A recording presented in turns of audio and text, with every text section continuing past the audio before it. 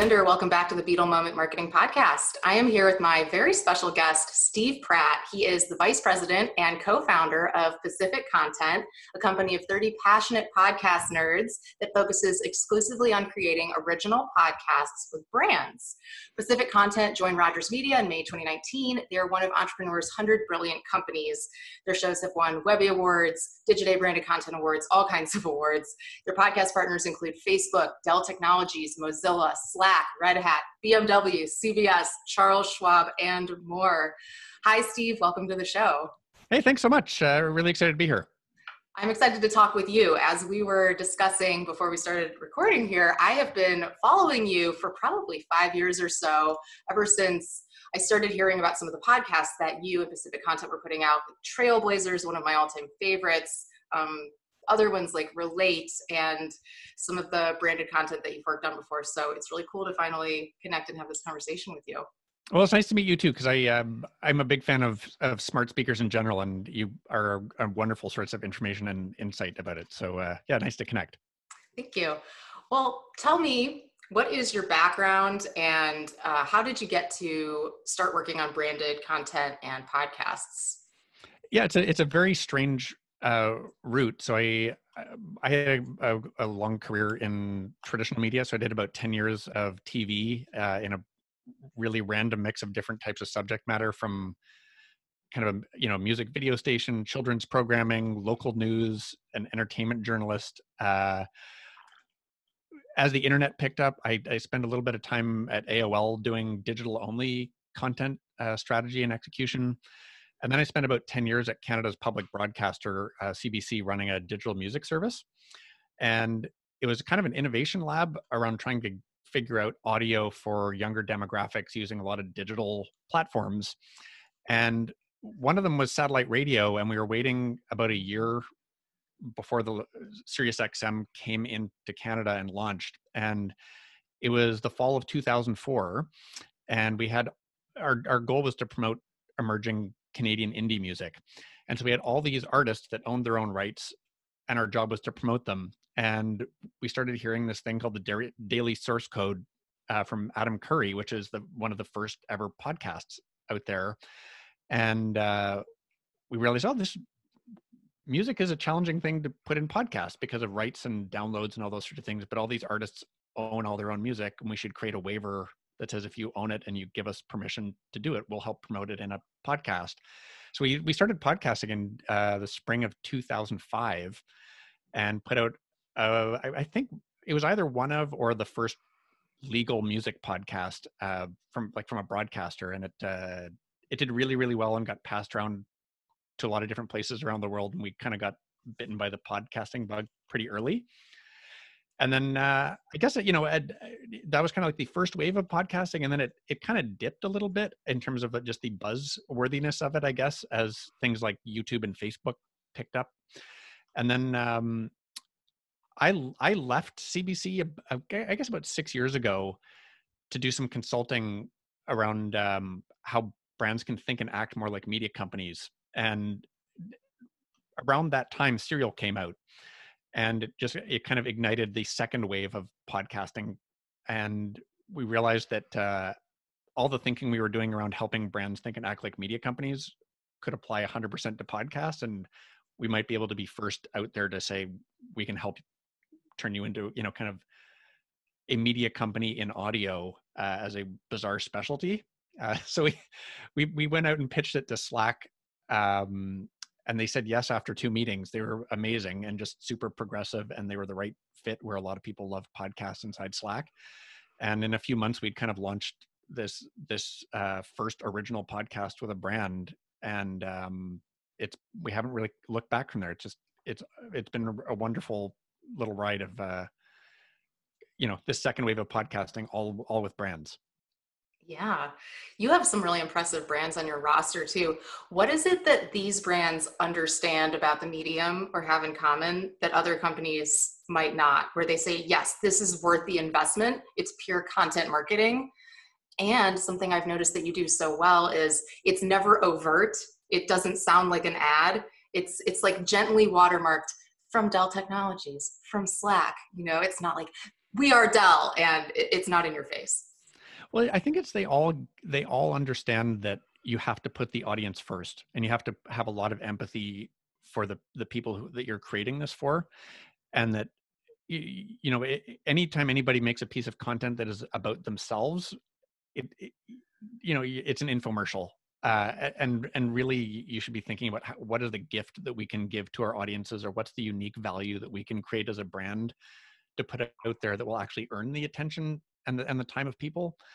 uh, and not just once. It has to be so good that they listen to it once and they want to keep coming back over and over and over again. So it puts a really high bar on the quality level that you have to make, and also what the content is. And I think everybody that we've worked with, that's had success in the podcasting space has really come in and understood that if we make something that's about us, people are, maybe they'll listen once and then they'll never come back. So if we're in this, the opportunity to build a really deep relationship with people and to change the way that people think about who we are as a brand, is a huge opportunity. But we've got to step up and make a great show. Yeah. What you're talking about with branding, I think resonates even more right now, because direct response advertising, traditional advertising, will be even less effective if we're in a point in our economy where people are spending less and thinking, what do I not need? What can I cut? And I think if you look back in history, the brands that during times like this don't go dark, don't go silent, but maybe add more value, like you're saying, come out ahead. And I mean, through audio, that's a really good way to do it because it's so intimate. It's interesting. There's been a phrase that I've heard a few times, kind of during this whole pandemic crisis, that this is a time for brands to serve instead of sell. It really resonates a lot with me. Like, it feels like it's been something that's kind of been in our DNA since our inception, but it's super clear and really well phrased. I feel like, to be able to earn attention, that idea of serving instead of selling, at the top of the marketing funnel, is such an effective strategy. And when it's done well, it leads to getting a big audience and a lot of engagement and time and attention. And I think over time, loyalty that leads to all the other ROI pieces that people want. It's a patient game of being awesome over time and consistent over time that leads Yeah. to all the really big wins. Yeah, completely. Nothing in marketing, in branding, is like a Coke machine. It's not that I put in $1 and I get out a can. It's not that kind of science. It's not like a pay-per-click ad. I mean, this is long-term brand building. I agree with everything you said on that. So with that said, do you ever have clients, these brands that we've mentioned, say to you, well, so what's the return on this? How do you even answer that question when they ask it? Yeah. So I mean, I'll try not to repeat myself on some of this, but a lot of it is unique amount of time spent and engagement. So I think, my colleague Dan Meisner is, one of the smartest people on the planet with this stuff. And he has this great phrase that, podcasting is an engagement medium, not a reach medium. And so you think about, how do you play to the unique strengths of audio, and what are the benefits of that? A lot of people will come in and say, how many downloads are we going to get? Tell us how many downloads we're going to get. And I think the answer is, it depends. It depends on what show you make, and it depends on how you market it, and it depends on the size of your target audience, and it depends on, are you going to talk about yourself, or are you going to make a great show that earns attention of a lot of people? And there's not really a benchmark, because we've had people who have a target audience of exactly the right 5,000 people, and if they reach those people and they do a great job, it's a massive win for them. And we have some that have massive appeal, to a broad audience, and they can all be successful.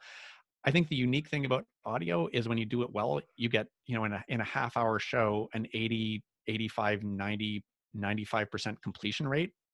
That's unbelievable compared to any other medium. And the ability to actually have that amount of time and attention given to your brand, and to be able to have your brand in people's ears on a regular cadence for 30 minutes over and over and over again, because you're creating value for them, to me is the really unique thing about podcasting.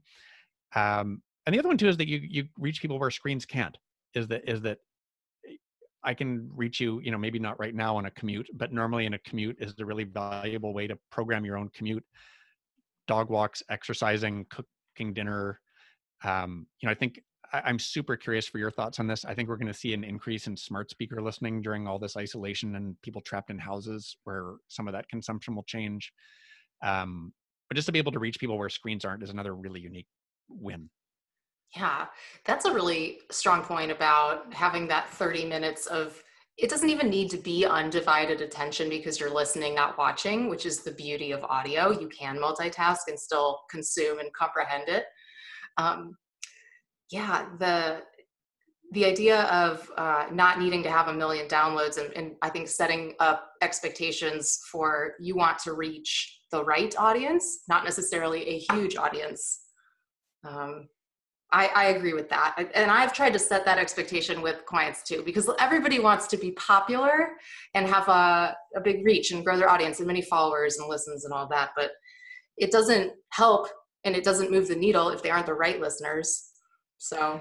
And it is interesting too, like I should say, I mean, it is a case by case. Like in some ways we look at it that everybody who comes in the door is a fresh problem to solve because they have their own unique challenges that they're looking, like what's the problem we're going to solve with audio today. But there's also just really unique marketing and audience development strengths that every brand brings to the table. And that's actually been the most fun, interesting part of starting this business is, when you come from a media background, the audience is kind of there by default. You have a frequency or you have a distribution through, whatever channel you're on and their marketing departments and all that sort of thing. In podcasting, everybody starts from zero, and podcasts have, brands doing podcasts have a lot of unfair advantages compared to a lot of other groups in the podcast industry, that they can reach a ton of people through their own channels. And so being able to go and figure out how to take large brands and almost think like a media company, how would HBO promote a show if they had a show, and how would you apply that if you're Facebook or Dell or Charles Schwab or Mozilla or those sorts of things?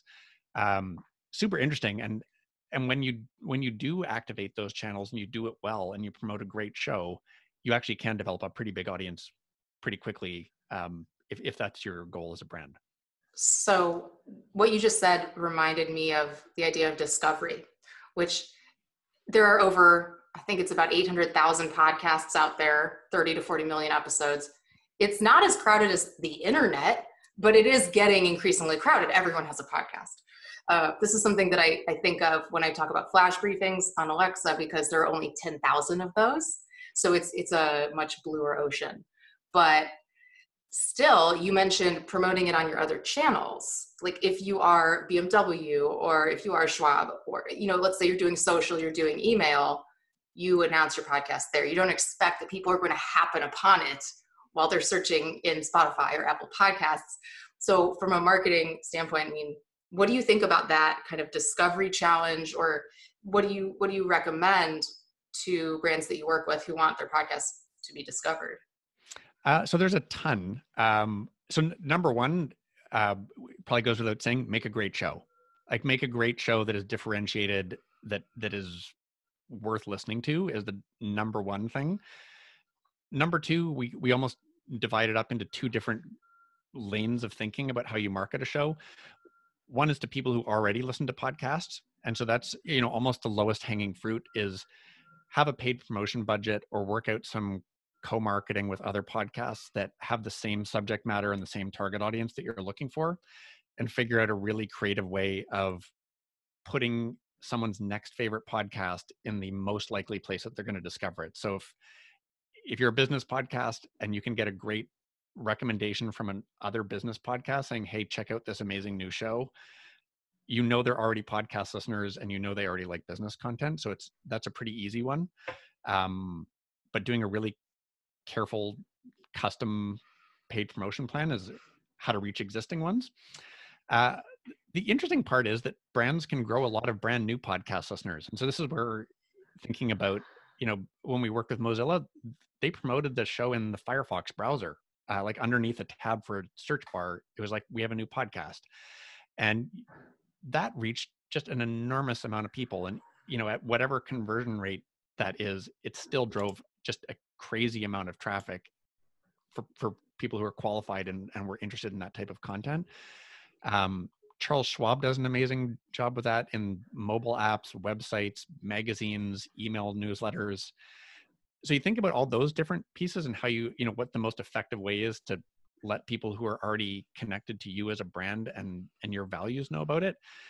It's not just about preaching to the converted for inside your brand, but those people are actually also wonderful ambassadors to be able to make it easy for them to share and start creating the word of mouth piece for it. So we kind of try and turn over all the different stones that are possible when we're working with companies to be able to hit both of those existing listeners and grow new ones.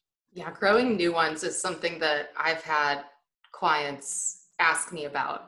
And you asked about smart speakers. I'll talk a little about that. So in building a voice experience on Alexa or Google Assistant, a lot of people say, I want new people to discover me there. I don't want my, hundreds of thousands of existing Twitter followers or viewers of my show to just also follow me on Alexa, because that's not adding anything. I already have them. I would say to that, it is adding something because you're making yourself available in the cool new medium that is hands-free, convenient, and naturally ergonomic to every person on the planet with no learning curve, which is voice.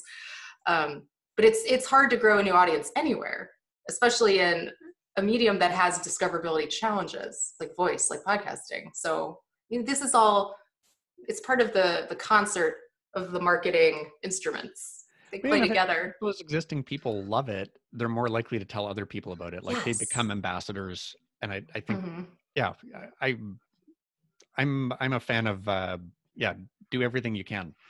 Your employee base, if you work at a large company, tens of thousands or hundreds of thousands of people, making sure that everybody inside your company knows about it. They're also wonderful ambassadors to be able to share it with their friends and family or their networks or those sorts of things. Those are all, different ways of putting it in front of the right people. Yeah. And just do something worth sharing. I mean, that's a very Seth Godin-esque way to look at it, which makes sense. Like, make something good, people will talk about it and you won't have to, which is the root of podcasting. Yeah. It is, you can't buy listens in podcasts, you have to earn it by being great. So, yeah. Have you heard of the app Good Pods? I have not. Okay. I just had JJ Ramberg on the show a couple weeks ago. She's the co-founder. It's like the Good Reads for podcasts. Oh, that's awesome. And it's something that, as far as I know, I haven't seen anything else like it. And it's about discoverability. Basically, it takes like social media where you follow your friends, but the only thing people post about is podcasts. And it also has a podcast player within it. So you can, oh, here's what Steve's listening to. I haven't heard that episode of Ologies play. And then I can rate it and share it in my feed to my followers. So the discoverability, that sounds super cool. It's cool. It's totally cool. You should check it out. But like the indexing and the transcription and all of these things that we need, they're getting there. But it's funny because this, we hit 50% of the US population have listened to a podcast in 2019. It's a great stat. It's like, yeah, finally, this has been cool for years. You guys are getting it now. But the discoverability thing, and that's in voice, same problem, same thing. It's almost like you have to cross over mediums. You can't discover Alexa skills with voice very well. You have to actually go in and tap, type, and swipe in an app to find a voice skill. It's just early days. Well, it's funny. Even when I was talking about kind of the superpowers of brands to be able to reach people. So we think that brands are going to be able to grow a lot of new podcast listeners if they make great shows. I think it's the same thing with smart speaker skills. Like, you'll correct me if I'm wrong on this, but if you could get more people understanding, like, what's the phrase that I say to the smart speaker, and you're using all sorts of other channels, and it's just like a concerted campaign to like, say this to your smart speaker. That's how people get used to using them. Like, that's how that builds comfort and reduces friction. And I think that the brands that can reach to and talk to a lot of people, when they start experimenting more and understanding the possibilities of smart speakers, they're going to realize that they have a big advantage there to drive adoption as well. Yeah, absolutely. I think the education component is key with any new technology. Like when we first had smartphones, you had to teach people how to download an app. and how to close an app. Oh, you swipe up, you exit out. You have to make sure they're all closed. There's too many running at once. Your phone's slowing down. It's like, we didn't know. And then it becomes second nature and you can't live without it. That's where voice is headed, I would say. Ambient computing, everything voice controlled. And then this is why podcasting is so important to me, why it's so exciting, because if we think of all the other content that we're producing that is text-based, it doesn't have much of a home when people are using voice and they're moving throughout their day, throughout different environments. Like, sure, there's multimodal, there's a smart display here, but as I walk to the car, it syncs over to my earbuds and then I don't have a visual anymore. So the content has to be voice activated. I get so excited about thinking about, just audio search and audio search results and where the future of that's going to go. Like, to your point is, I just feel like there's entirely new universes of content that are going to come out of smart speakers that are different lengths and formats than anything that's in podcasting right now, that are just hugely efficient and well done answers to questions and search queries. And I don't think I've been excited about it for like 2 years, and it's not there yet, but it feels like it's almost inevitable that how do the best answers to common questions come up in audio on smart speakers that are not, AI reading the first paragraph of Wikipedia. Sure. Yeah. Sure. And the thing with Wikipedia is anybody can write for Wikipedia. And also there's a lot of bias in Wikipedia because you know who writes the vast majority of Wikipedia articles. Well, for one thing, tends to be mostly men. So we're missing some voices there. It's not always verified anyway, but that's the thing. Like, if you are a brand, one of the brands that works with specific content, I mean, this is like the lowest hanging fruit of voice search. Ask a few different voice assistants, who is BMW, or who is Charles Schwab, or, what does this company do, and see what they say. And if it's not the answer that you want, if you're not controlling that message, you need to go in and update that and modify that. There are ways to do it, but it's also still like a little bit of the Wild West of figuring out how to make that happen sometimes. Well, it feels like it's an interesting time for experiments. I think honestly, even in this pandemic scenario where, I wrote a blog post this week around kind of this shift in priority thinking, where like the first chunk of the whole pandemic and lockdown was like urgent and on fire and important, like in that urgent versus important matrix. Yep. But it's all been urgent and important, but where I feel like we're starting to shift into this important but non-urgent, where we can do some really interesting big picture thinking and we can experiment a little bit more and do things that are going to have a longer term difference. And I think I hope that because audio is, not dependent on gathering people, and you can do audio production really well remotely, I would love to see experiments with smart speakers coming out of this. Like, I would love to see people thinking about, like, what's my audio SEO strategy?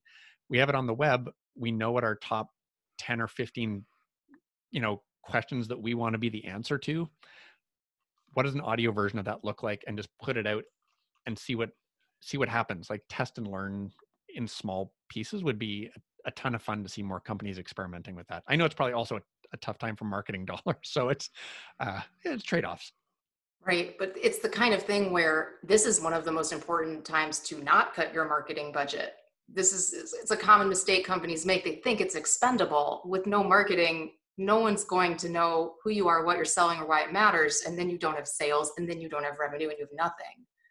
So what you were saying though with smart speakers and audio SEO or voice search optimization, whatever you want to call it, this is huge. I mean, this is really important because if you look at smart speakers they're like the training wheels of voice. The voice assistant is on many more devices than just the smart speaker, but that's kind of the entry point that we all understand and associate with it because it was first, 2014, early Echo. But we had a 70% year-over-year increase in global shipments of smart speakers in 2019 over 2018. And voice in the car is actually the fastest growing and number one use case of voice. Voice in the car, perfect time to listen to a podcast. What about discoverability? So this is like the next wave. I mean, if you're doing podcasting, you want to be discovered. Figuring out how to optimize for those kind of searches, especially in the car, is going to be a very valuable offering. I'm such a dork. I know we said this off the top, like where you're like, we're a team of 30 nerds. We're like, I'm such a dork about this sort of stuff. So I got a new car lease in December, and I was at the dealership and like, well, this has this under the hood, or whatever. I'm like, I don't care about any of the stuff under the hood. All I care about is, does this have in-dash entertainment system, and does it have voice control on it? And it's been like, I to your point, like that's the thing I want, is I want frictionless connectivity to stuff on my phone, and to be able to have Siri and Google Assistant and all those sorts of things really easy and frictionless in the car. And it's been such a game changer, just having a decent system Yeah. compared to a 10-year-old car that I was just tethering my Right. phone It's into like, before. oh, let me connect and tether this. So like at halftime, it doesn't work. No, you're not alone. I think the stat was something like 65 or 70% of new car buyers list is it natively voice enabled as one of their top two requirements. Yeah, I literally left one car company because it's like, well, we'll be getting that We'll get in it. the 2021 version or something. I'm like, well, it's I that's the only deciding factor for me between this and like 5 other models that are very similar. So it's funny. And I have to say, like, to your point around voice versus smart speakers, like I think that's the thing I've been super interested in what Google's been doing in the podcast space, um, around all of this. And I think I hope I'm not butchering the term, but I think it's device interoperability is the way that they talk about it, where you can move seamlessly from, I'm listening to a podcast on my Google Home, and then I walk out the door and I get into my car and it picks up the same podcast exactly where I left off. And then I get to the grocery store and I put in my headphones and it picks up the podcast exactly where I left off on my headphones. That's that frictionless experience that I think that they're doing a really, really good job of leading on. And just having that whole ecosystem built out feels like a huge advantage for them. Absolutely. And what you're describing is one of the most beloved features of Audible, which is that you can be reading on your Kindle and then listening on your Echo Buds or wherever else you're plugged in. It's the Yeah. syncing, which is the ambient computing. Um, absolutely. So we wanted to also make sure we touch on this part of the show, which is the fun part. And because you're a podcast wizard and extremely knowledgeable about all the best podcasts out there, let us know, the audience, me, what are you listening to lately? Any podcasts that you would recommend, or specific episodes even? So I think, the pandemic and all the changes to society have been like top of mind for me as a business that's, fairly quickly shut down our office and moved to remote work. Like I think we're very well suited to that. So we did it more seamlessly maybe than I had been expecting, and it was wonderful, and our team has been great with it. But I think I've been doubling down on trying to listen to how to think about work differently, remotely and beyond. And there's a fantastic episode of the Making Sense podcast with Sam Harris, where his guest was Matt Mullenweg from Automatic, which is the company that runs WordPress.